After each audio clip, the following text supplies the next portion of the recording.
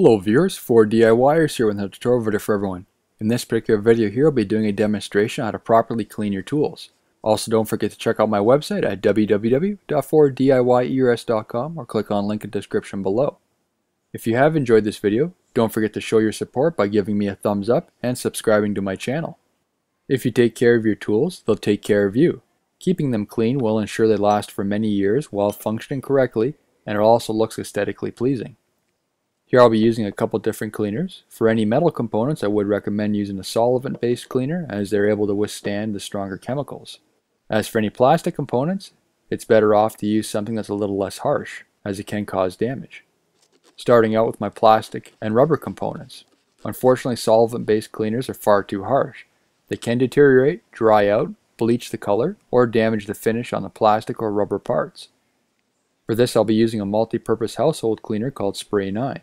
Spray it onto a clean cloth and then wipe away any dirt or grease. For those hard to reach areas, use a toothbrush. As you can see, it can be fairly hard to remove the older grease as it tends to embed itself on some of these components depending on their durability. So it's always important to clean these parts up as soon as possible. Moving on to some of the metal components, apply some of the degreaser to a clean cloth and then wipe away any of the built up dirt or grease. For those hard to reach grooves and lettering, use a toothbrush with the degreaser applied.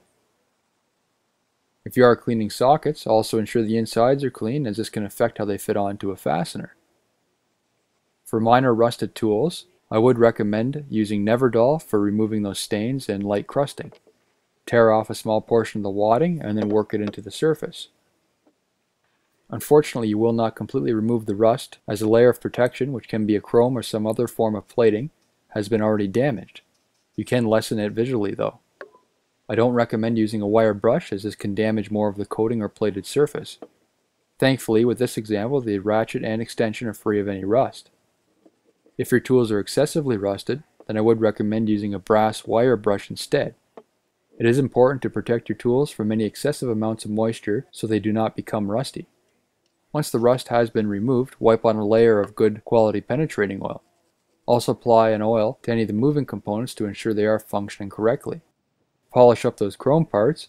Use a chrome specific polish. Don't use any compounds or any other types of polish as this can jeopardize the chrome plating.